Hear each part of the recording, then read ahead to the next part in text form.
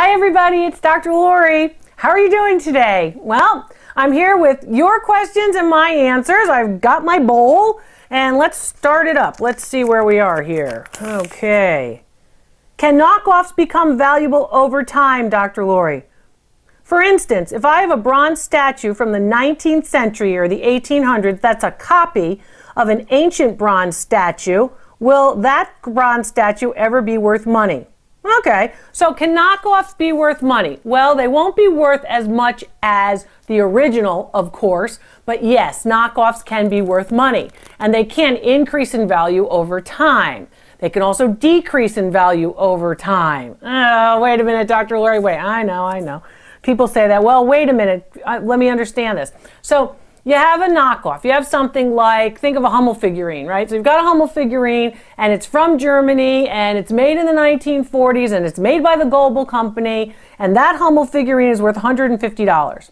And then there's another figurine that looks like the Hummel, right? It's not really a Hummel, it's a knockoff from Japan made by the Napco company, right? And it looks a lot like it. Which one's more valuable? That one's worth $40, let's say. Okay, so now, will the Napco knockoff of the Hummel figurine ever go up in value? Well, yeah, it will. It will go up in value the same way that the Hummel figurine will go up in value. Okay? So, the Hummel figurine at 150 will go up, right? And then, of course, the Napco piece will go up. But it won't go up as much, right? The other thing that's interesting about this, if you're a true collector, is that the knockoffs mean something to the collectors who collect the Hummels, right? Or you have the original, Venus de Milo sculpture, right, from the ancient world, right? And then you have all the knockoffs from the 1800s of the Venus de Milo sculpture, right? Well, they're not worth as much as the original, but they still do have a value, right? It also speaks to what's important, and this becomes really important in art history and in collecting in general.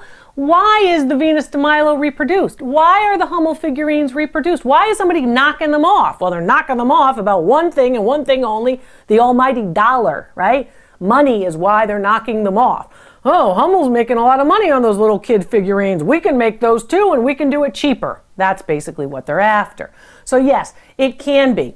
Am I telling you to I'm not going to advocate that you should be collecting knockoffs, but in fact, there's a whole collecting category of people who say, well, this is interesting to the original, right? So collecting the knockoffs is a thing, and some people do actually collect them, and yes, their value can, of course, increase over time. When it comes to increase in value, I want you to think about quality first, okay? Because usually a knockoff is not of the same quality, right? So if you look at those two figurines that look like the little Hummel kids, you know the little Hummel kids, you know what they look like. I want you to think about those particular types of pieces. When you look at one and scrutinize the painting and the glaze work and the ceramic of one, and then you look at the other one, you're going to see that one is of higher quality than the other. And that's usually where the knockoffs sort of fall out of favor or fall off. Okay, thanks. Good question. Interesting. Different. I want to display a framed print in my bathroom. How can I do this without ruining the print? You can't. You can't do this without ruining the print. If you take a shower in the bathroom, wash your hands in the bathroom, go to the bathroom, go to the toilet in the bathroom, and you want to have a print there, if you're using any of that moisture over time, that print will get ruined in the bathroom. Oh, but Dr. Lori, it's in a frame. Oh, it's matted, it's framed, it's UV protective glass. It's all that nonsense. Guess what? It's moisture. Moisture's bad for paper. It'll attract bugs. It'll deteriorate the piece, and you won't have it. So you will ruin it. I'm not big on this for the bathroom. I always say, art and antiques like to live where you like to live. And they like to live in temperature and humidity that is about 68 to 72 degrees Fahrenheit. They like temperature that's like humidity that's like 55% relative humidity, right? And remember that they don't like to be in a kitchen where it's hot, where it's cooking, right? They don't like to be in direct sunlight right in front of a window. They don't like to be near a vent, whether it's air conditioning or a return. They don't like to be near there either. They don't like foyers, so I would not suggest that you put a print in a foyer. The door opens, the door closes, it's winter, it's summer, it's hot, it's cold. Not a good place for art and antiques. Also, of course, attics are damp and sometimes hot and sometimes cold. Basements are damp and sometimes hot and sometimes cold. None of these places are good places for your art and antiques. So the bathroom is probably the worst. It reminds me of the story when I was very, very young, one of my first jobs as a private curator for a very, very lucrative, wealthy collector, and they had all different types of pieces. They had all different types of pieces. Beautiful pieces from, you know, Dale Chihuly's to wonderful abstract expressionist examples, Thomas Hart Benton, gorgeous pieces. And they had a Georgia O'Keeffe, one of the famous Georgia O'Keeffe paintings of Lake George. And it was hanging over the washing machine and the dryer. So if they could afford to have Georgia O'Keeffe over the washing machine and the dryer in the laundry room, imagine what was in their living room. And that was the worst place for this $3 million painting. So, you know, please, if you're thinking about where you're going to put your pieces, living room is always good, bedrooms are good, dens, guest rooms, office, okay. But anywhere where you're going to have direct sunlight, the foyer is not good, the kitchen is not good, you know, those tandem rooms you want to be aware of. But anyway, thanks for your good question. What's next? Now, you want to hear about the bowl? Let's talk about the bowl. The bowl is a piece of Glidden American pottery made in Alfred, New York. It's designed by a very well-known and famous designer of the 1950s. Feng Chao designed this, the scroll pattern here, sometimes called the swirls. Very, very common and popular for this particular design. It's a large bowl in the 50s. One of the most famous collectors of Glidden American pottery was Lucille Ball. I love Lucy. She collected Glidden. And Glidden, of course, is wonderful ceramic, handmade, hand-designed in that terrific mid-century modern style. Value on this bowl, just about $125. It's really a winner. So that's today's bowl for our question and answer episode. And let's get to another question. Should I buy UV protective glass for my framed prints? Is it worth it? Well, I'll let you decide this one. When I was working in museums, we didn't use UV protective glass because, and I was working in some of the world-class museums in the world. You know, I've lectured at the Louvre and the Hermitage and the Uffizi in Florence and places like that. Worked at the Yale University Art Gallery and other museums. And let me just say this, we did not use it. It probably was a budgetary issue in museums for us. We didn't use it. The reason about UV protective glass is it can be protective, it can be helpful, and your professional framer can always talk about this. But in fact, if you properly display a piece, you can use regular glass. So what does that mean? I shouldn't use UV protective glass? Well, UV protective glass will keep out the UV rays the way suntan lotion will keep out the UV rays on your skin, but you have to keep applying the suntan lotion. So the UV protective glass can deteriorate over time, right? But regular glass, it doesn't have to be non-glare, it doesn't have to have any of these fancy schmancy things. A regular piece of glass over a professionally framed print with a mat board that's acid-free and a backboard that's acid-free, and spacers or the mat, then the glass. If you don't put that in direct sunlight, that regular piece of glass is going to be just fine. Now, some people will argue, no, I like the UV protective, no, I like the non-glare. That's fine, that's up to you. But basically what I want you to think about, I want you to think about these particular pieces, right? These particular types of materials for framing as being part of your work of art. And what do I mean by that? Well, it's part of the value of your piece. The frame is part of the value, the mat is part of the value, what you select with respect to glass is part of the value. It all impacts the overall value of your work. So you have a Salvador Dali, right? And you have, you know, I don't know, Dante's Inferno or something by Salvador Dali, and you say, well, I want to put this with non-glare glass. You are adding value or taking away value depending on what you choose, right? This is why professional framing is so important. And I'll talk about identifying valuable frames when you're shopping and also protecting your valuable frames in your own collection when you're buying in another video. Okay. Dr. Lori, I was wondering, particularly when pieces are older and I assume have a higher chance of containing toxic metals like lead, does this affect the value at all? Does it deter buyers? What are the long-term health risks? Okay, let's talk a little bit about this. You know, I oftentimes talk about, can grandma's china be toxic, right? So do you have lead china, right? Actually, just recently I was talking to my sister and I was talking with her about her china, and she said, oh, I've had this china since I got married, and this piece of china is all chipped on the sides, but you know, we use it once in a while. And I said, throw it away. She So what do you mean throw it away? I said, throw it away today, right now, throw it away, replace that piece.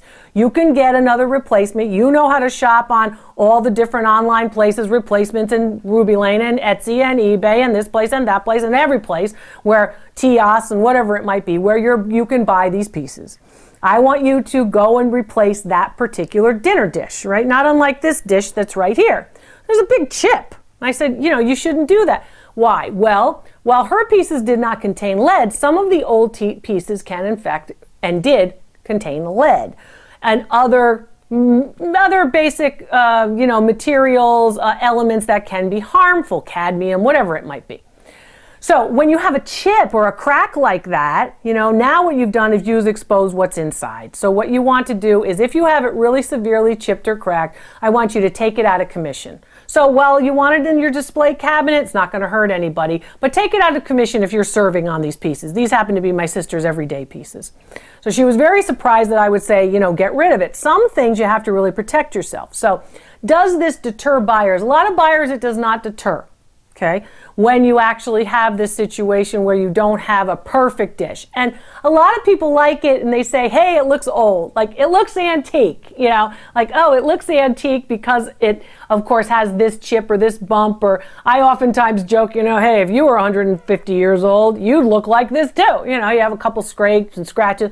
Or this big new line that I've got in the middle of my face. Do you have this line? I have this line. I have that spot, which is my mother's age spot, which my mother had too. I got this line, I got these two. I don't look too closely in the mirror anymore, let me tell you. I'm just like, okay, let's just keep the mirror over there. Anyway, so, but when it comes to these pieces, it will deter buyers if they even are knowledgeable about it.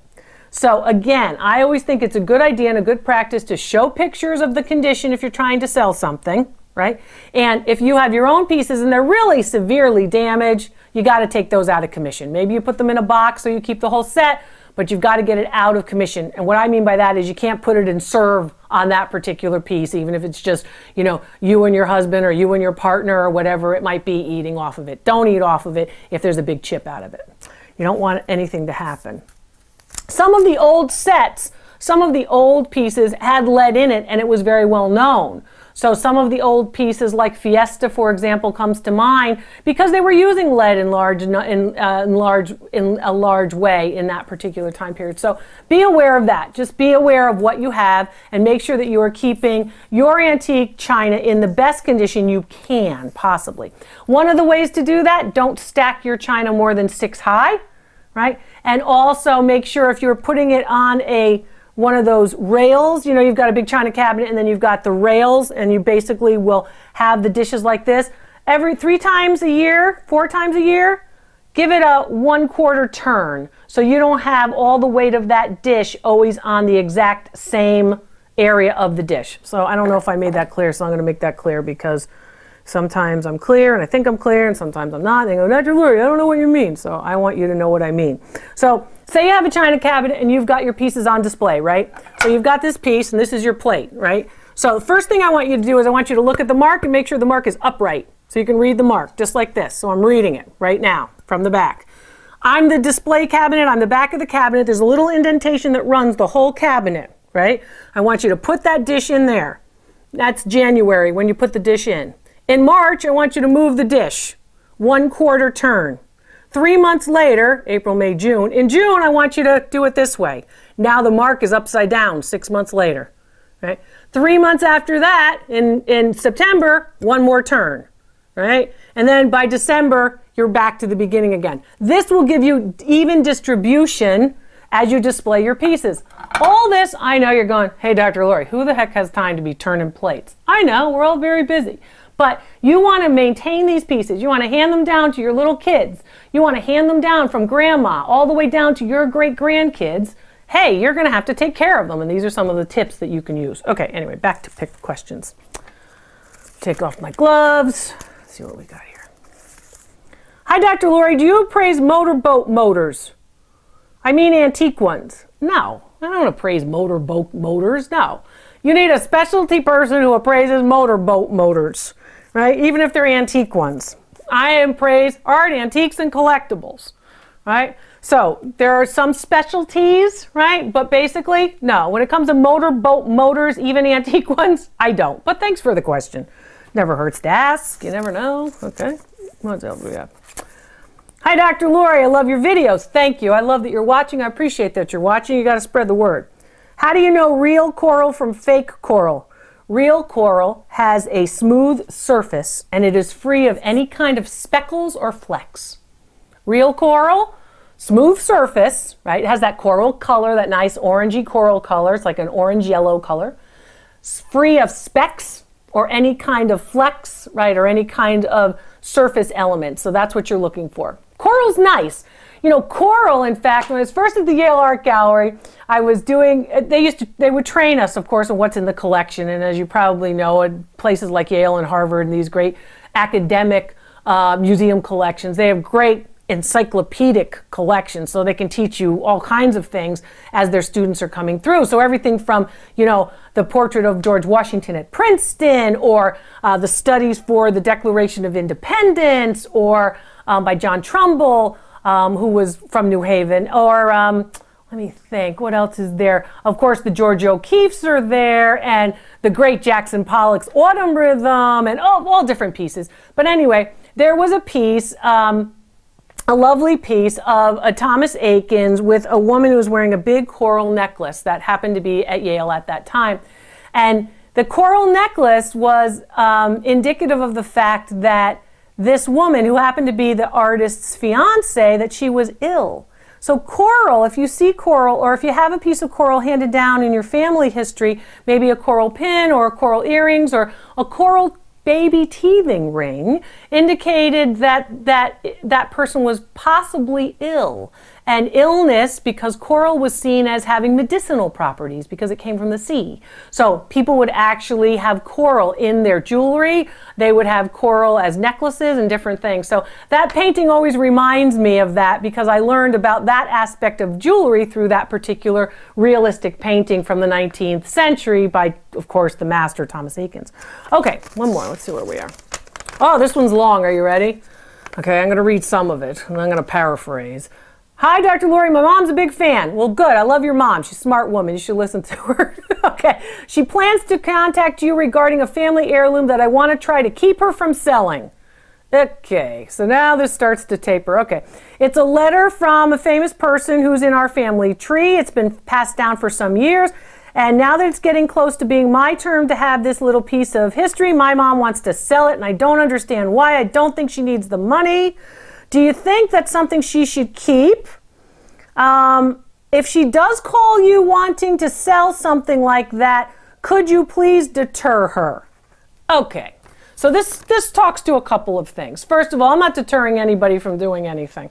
I'll offer my advice. I'll tell you what I think. I'll explain to you how the markets work, but it's her decision, it's her object. I think that's only fair. What this also speaks to is how younger people in a younger generation want antiques.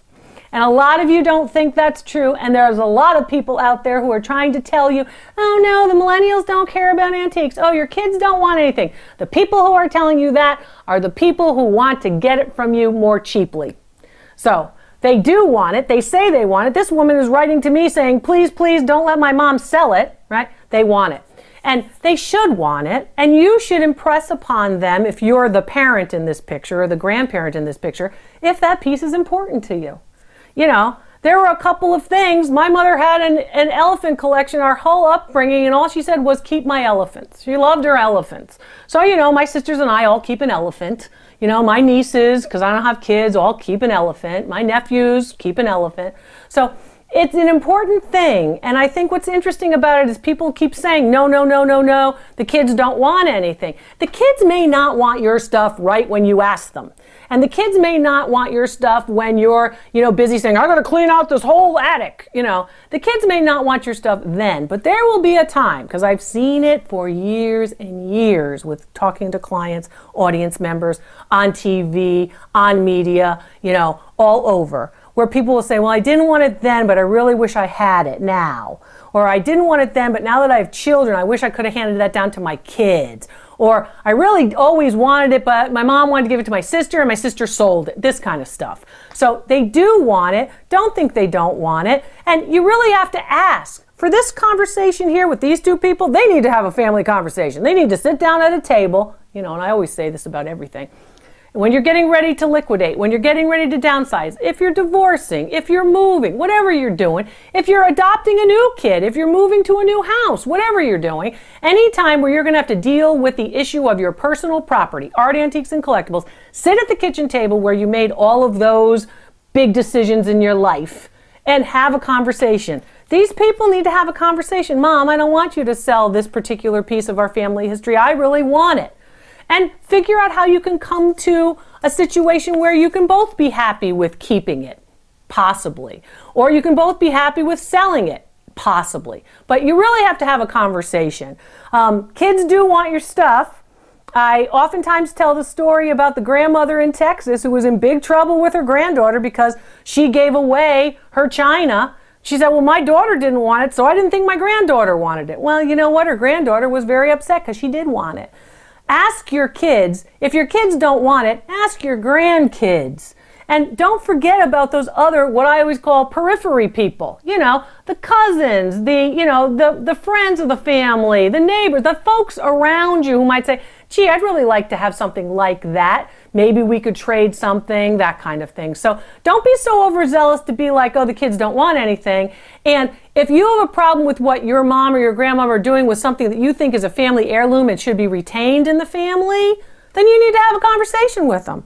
You know, and I can help you with information and guidance about how these things work, but you really need to have a heart-to-heart with mom or grandmom or your kids.